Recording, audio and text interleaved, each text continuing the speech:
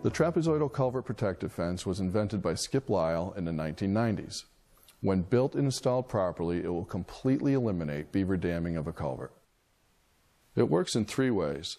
First, the perimeter of the fence is 40 to 50 feet long. Since this is a lot more to dam than a culvert, beavers will usually choose to dam elsewhere. Second, if the beavers try to dam anyway, the fence forces them to dam in a direction away from the culvert. This also discourages them. Third, the further they dam out in the fence, the wider the area the stream is flowing into. Therefore, the damming stimuli of the sound and feel of moving water decrease the further they dam on the fence. If the sides of the fence are at least 12 feet long, the beavers will generally leave the fence alone.